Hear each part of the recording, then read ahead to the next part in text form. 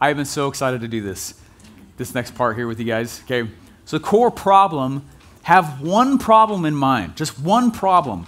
And what we're going to go do is now we're going to work on creating the core product or solution. Every single product is a solution. And when you think of it in that term, this next part gets very, very fun. And this is, again, very opposite of what is taught in mainstream entrepreneurship. This is not necessarily going to come from your own brain, but this process I want to lead you through here will actually manufacture creativity so you actually come up with a really amazing product. Okay, so we're going to go dive on into this. This is, this guy's awesome. His name is Drew Eager. He was the CMO of Denny's and of Pizza Hut. He invented stuffed crust pizza, humana. Okay, amazing guy. And he was one of my first one-on-one mentors, and he was one of my marketing teachers.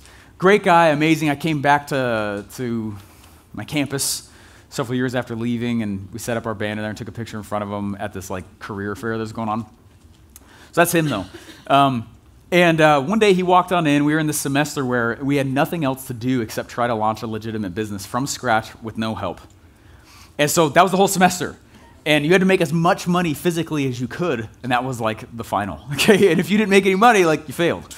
Okay, you had to go make money. It was a really cool class and semester. So what they did is they went and they divided us all up, and they said, Stephen, you are in the food industry. And I was like, I know how to make toast. Dang it, right? I'm a terrible cook. And I said, food? Are you serious? And it was cool. So they divided us all up, and the rules were none of the professors could interact with you unless you asked them a question. So they could not come at all during the semester and come say, here's what I would do. Okay, they wanted you to think and to come up with questions, come up with what we should be focusing on, and focus on your problem-solving skills as much as your actual business creation skills. So at that time, I was already trying to do a whole bunch of businessy things, and all the other students knew that, so they voted me in as the CEO of this little food business. And I was like, I don't know how to make, I'm terrible at cooking. So I was not excited. One day, though, he walks into this class, and they broke us down into 15-person businesses. 15 people in our business, okay? And he walks on in, and he was the advisor over this one for us to see if we have any questions. And we walk on into the class one day, and we walk on in, and across the tables, all over the place, was Play-Doh and Silly String and Legos and Connects.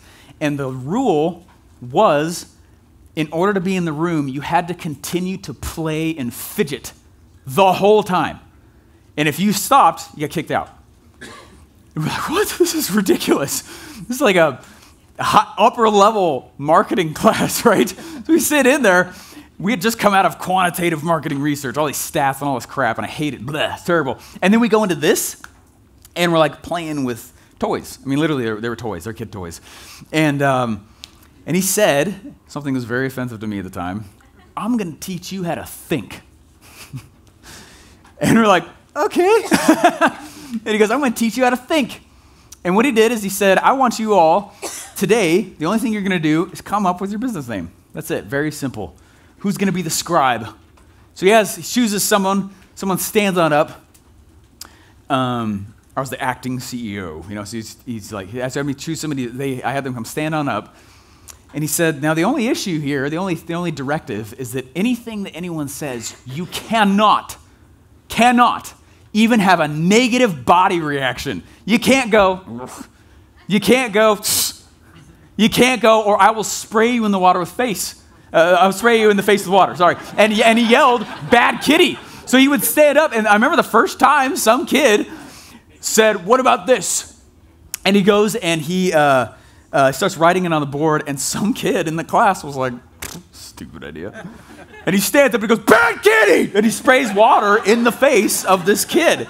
And we're like, what the freak? This is weird, And this guy, though, was one of the most brilliant creative people I've ever met in my entire life. And the principal, he stood up, the principle of this whole thing was that if you are negative at all in your life, if you are negative Nancy, if you are not playful, you will not be creative.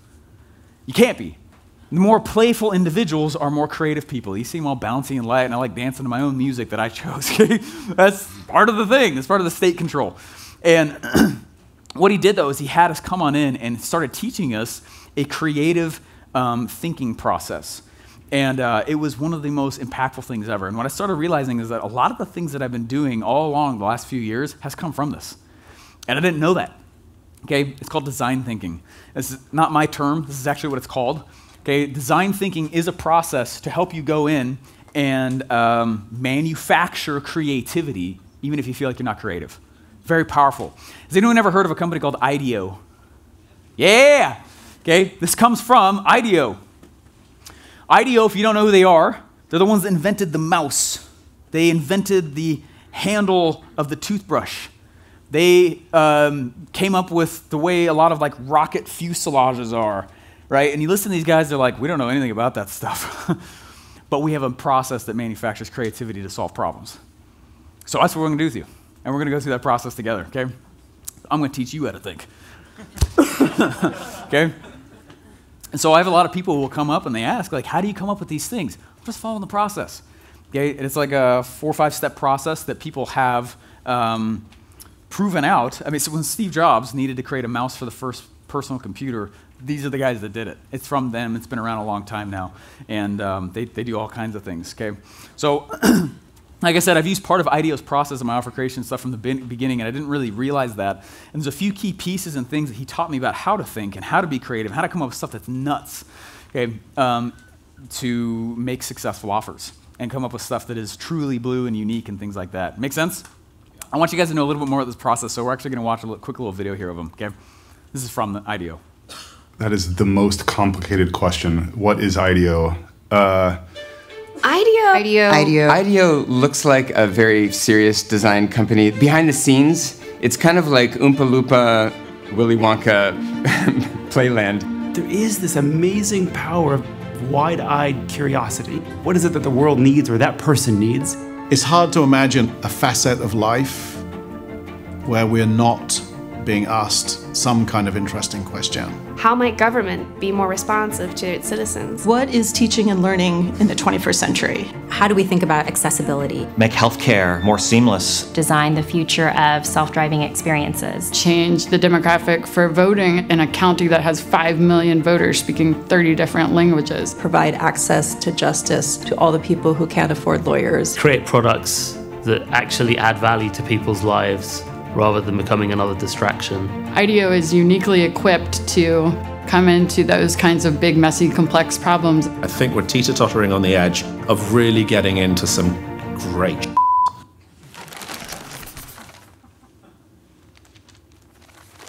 David, interview, take 2.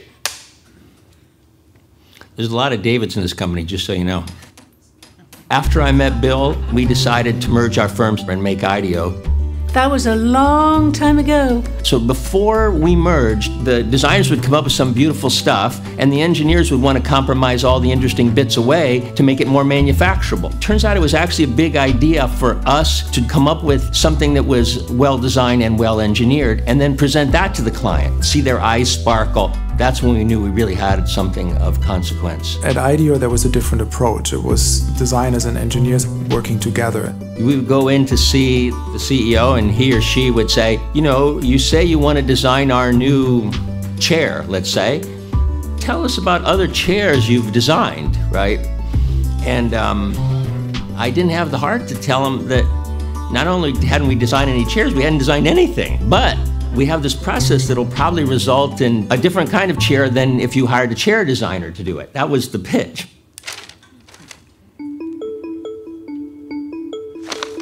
I had a background in psychology. Gosh, it seems like we know or should be learning quite a lot about people.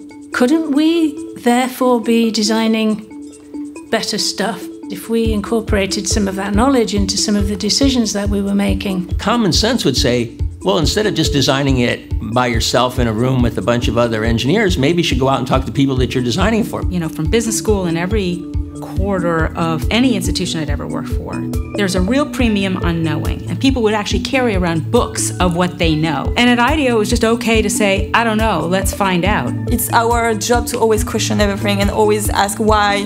Why is that? Why do you do that? We go out into the world, we talk to people, we sit in their homes, we have conversations with people, we ask for their ideas.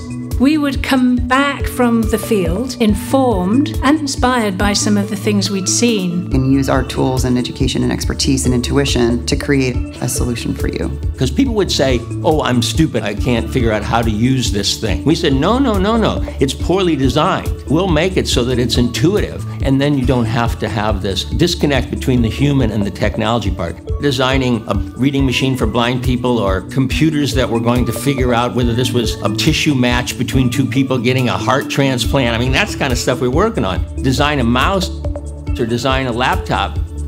What's that? I mean, we get to determine what this thing is from scratch. There's an inquisitive approach that doesn't say, what do I as a creative person want to put out into the world? What does the world need? What's the world asking of us? And then how can we use design to help bring that to life?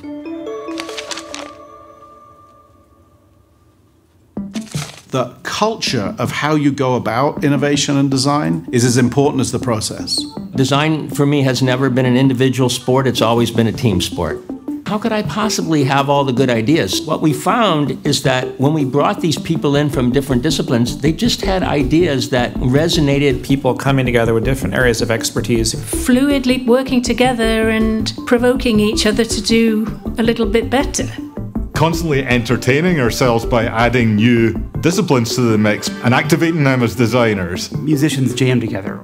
You walk into a project space, it's the same kind of energy.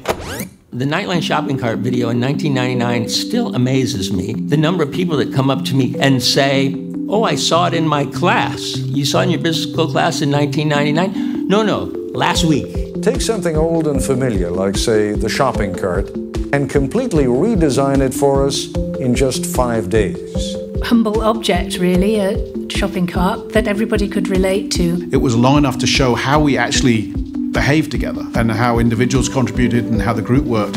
Oh, that's what happens. Everything gets designed and there are people who do that, and that looks exciting. It seemed to be an example of how you could be more effective as innovators. So I think that was actually the most important thing. There was nothing in that show that said, you need design. People filled in that space. We got a call from the director of the emergency room at DePaul who said, if you can do that for the shopping cart, you can do that for my emergency room. And so we did. This was a surprise to us in terms of how far it could go, and it really unlocked the diversification that we saw with the rise of design. Once we'd stepped over that line and we were comfortable with that, we just kept going.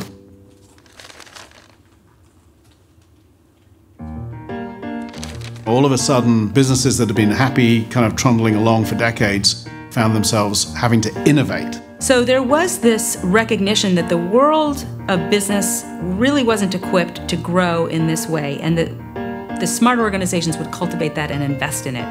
Help me get better at creating more options for my customers so that I can grow the top line of my company. Design thinking gave us a way of explaining what design was to people who didn't understand it. It's actually not anything IDEO invented. The only thing that we did was try to make it a bit more explicit. Here's how we understand the market and the people. Here's how we interview people to understand what they'd like, and here's how we prototype. It empowers people to get their ideas out and to share them. It's just a way to start. Being willing to have 100 sketches on the floor that didn't work before you find the one that does. We test those out, we see what works, and we refine those. From ambiguity to clarity to refinement to either launch or implementation. It holds the space for us to be sort of ambiguous and messy, knowing that you're moving in a certain direction that's going to lead to the outcomes you're looking for. Creating the conditions for innovation to happen over and over again. By having a methodology that we could teach, that we could share, where we could have clients come and work with us in the project room instead of just waiting for us to turn up with the deliverables, it made it possible for them to begin to soak up that capability. It doesn't just sit within IDEO. This is something that we've actually brought to a lot of our client partners and then help them grow within their own organization. It's good for business to let creativity out of the cage and let it run down the corridors. All we've done over the years is figured out how to scale it, how to make it more accessible. By embracing design thinking, we were able to start to find ourselves in those types of conversations that were far more impactful for society.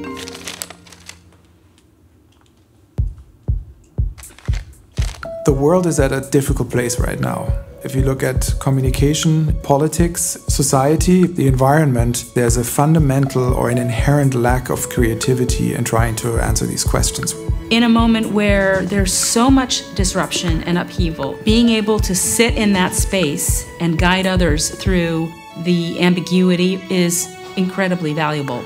Not trying to know the answer at the start of the process is something that is very fundamental to design. We bring our creative lens, imagining how we can make that world better. I'm careful about words like solution or the answer because these are people-based systems. The important part about tackling big questions like that is trying to understand the context in which they sit. It's not just about going to someone's house and spending an hour anymore. The best way to do that is to start with co-design. Instead of going to those people to learn from them, actually bringing them in to the process.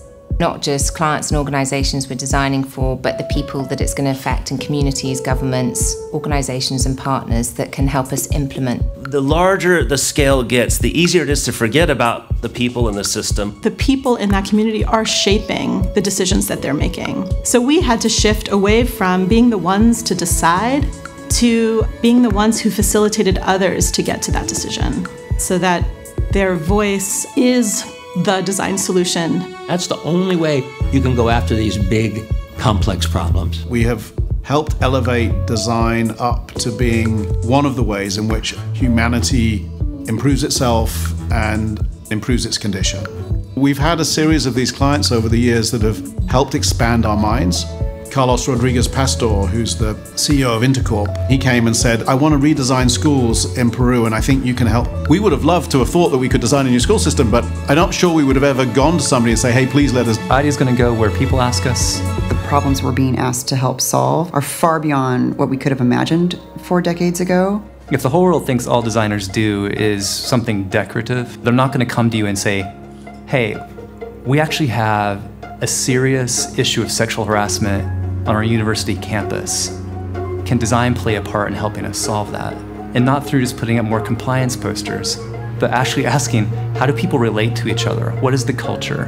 What should be changed? Design can help answer that. Today, we're thinking about design as an opportunity to reimagine the world, the objects, the institutions that help to reinforce the ways that people relate to each other. Redesigning entire systems that affect our societies. How do we design a system of re-entry for people who have been incarcerated? Make saving money more fun. Help make Judaism fit into people's lives. Help successful companies of the past be thriving companies of the future. Redesign our idea of classic beauty. Create a welcoming and secure environment for immigrants. To a certain extent, the first response has to be, where do we start? If it was that easy, somebody else would have done it. Literally, the hairs will stand up on the back of my neck when I know we're at the edge of everybody's ability. You're on a lake and the fog drops down and you are rowing and the client is freaking out because you know you're going to hit land, but the client thinks, oh my God, they're rowing us into the middle of oblivion. We're in the business of sort of navigating the fog and helping clients not jump out of the boat. Awesome. Thank you. Thanks.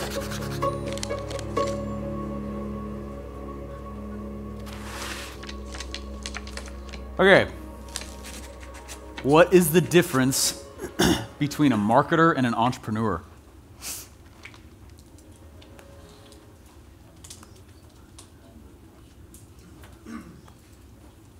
I hear mumbles. Marketing your own product. Questions by revelation. Let's do. What's that? Marketing your own product makes you an entrepreneur. Okay. Makes you an entrepreneur. What else? Entrepreneurs solve problems. Marketers sell. Noise maker. 100% straight on, right there. A marketer brings a product to market. An entrepreneur is just a problem solver.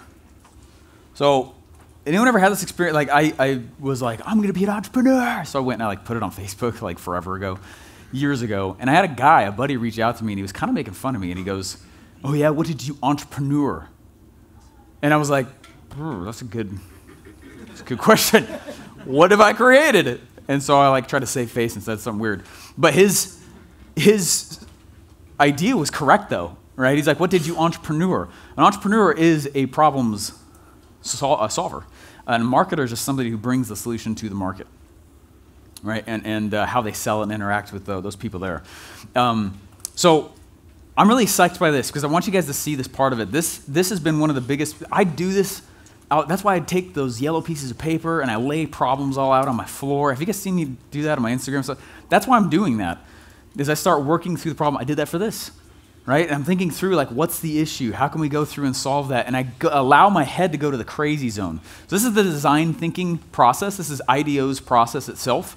So first what we're going to do is we're going to empathize with the person that we're trying to solve a problem for, which is why we started the who. We always start with the who, right? So we're going to go and we're going to actually walk through it here. But this is, like I said, a process for creative problem solving. It's human-centered design, and it helps navigate the fog. Because what do I create and what do I bring to the marketplace can be a very challenging question. So again, we empathize. We're going to go and we're going to understand our who very, very deeply. Next, we're going to define. Define's the next step, meaning we're going to get data. So I'm going to go in, and that's what Noah Keegan was telling me. He's like, hey, I let people vote with their wallets, not their mouths, right? I'm going to go get data. I'm going to talk with people. I'm going to share my ideas back and forth. Ideate means to just create tons of ideas, and this is the part that my professor was yelling bad kitty at that guy. All ideas are fine. In fact, the crazier the design, the better. I'll share that in a moment.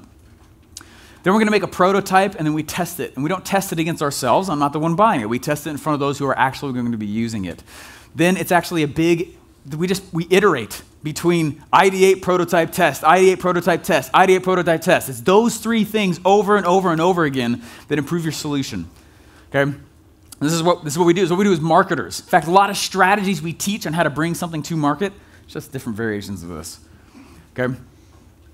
So it's so important to be in a group when you guys do this stuff. Anyone ever heard of this book, Strategic Product Creation? I have my bookshelves, I categorize them. So I have a offer creation section. There's just tons of books on strategic offer creation. I have another section that's just all about scaling and business systems. Another one all about traffic. And it's like, anyway, this is one of my books on there. It says, groups tend to generate more creative ideas than individuals working in isolation, especially when group members have widely varying experiences, capabilities, and perspectives.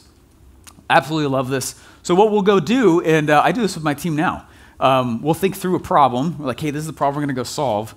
And then I go kind of the crazy zone, and then I'll present it to them, and I ask them to, so I would call it black hat. White hat, come up with ideas. Black hat, poke holes.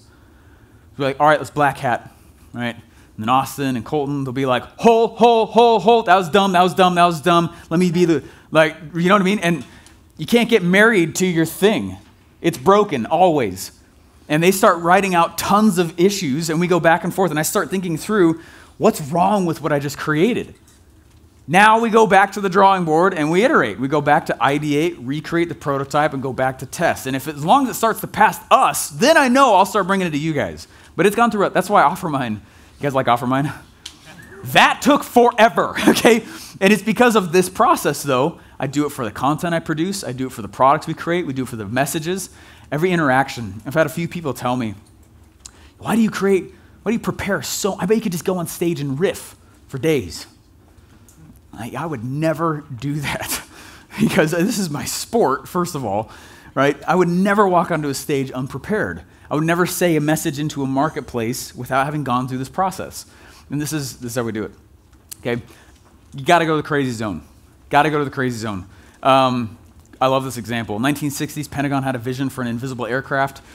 It can't be possible, though. But honestly, they pursued it, and that's what invented stealth aircraft, okay? It was their idea of this process, thinking through, like, what if we had invisible aircraft? And this is how it came about. Got to go to the crazy zone. I remember this is actually what we used to do, Russell and I, when we started coming up with his offers when I was still over there. And in fact, the first 2 Common Go coaching program, that evening we're sitting on stage, and he was like, I'm not going to do this any less than 18 grand. And then we started coming up with the offer. And we go to the nuts zone. And he was like, what if they came to my house and slept in my pajamas? Oh, yeah, sounds good. That's going to be awesome. Oh, man, what if they, like, the hypers would love to brush their teeth with my toothbrush? Oh, my gosh, that's going to be so cool. Right? My wife will make them breakfast. Oh, my gosh. Maybe plus we'll give them some personalized coaching. Okay, sounds good, too. Maybe we'll help them build their funnels. Oh, sounds good. And then we go back, and we cross off the ludicrous. All right, I'm not going to brush teeth. It's really gross. Okay. We have to understand that it's the nuts ideas that influence the mundane to become prolific. Have to have that. Have to have that. And the biggest issue is adults that think this is stupid or childish, or the fact that it's Play-Doh. Get over it, okay? Go to the crazy zone. Come back and say, how can this nuts idea, invisibility, influence aircraft? And that's how stealth aircraft came about. Okay, there's a lot of stories like this. Okay, so feel free to go to the crazy zone with this. I wrote a paper in college called Product Evolution versus Product Big Bang Theory. Okay, we tend to think as entrepreneurs more that it's like Product Big Bang Theory, meaning premonition. Oh my gosh, right? Mark Zuckerberg just like poops out Facebook. Doesn't work like that. It works more like product evolution. I'm going to come up with a solution, and I'm going to make it a little bit better, a little bit better, a little better. If ClickFunnels was still trying to fix every little tiny, minuscule bug, it still wouldn't be launched, right? It's about product evolution. Way, way better than Product Big Bang Theory. So like some of the questions you guys are asking about how do I know this, how do I know that, you'll find out when you get there. You'll find out when you get there. Just launch. You're not the one buying it. You got to test it in order to know how to move, right?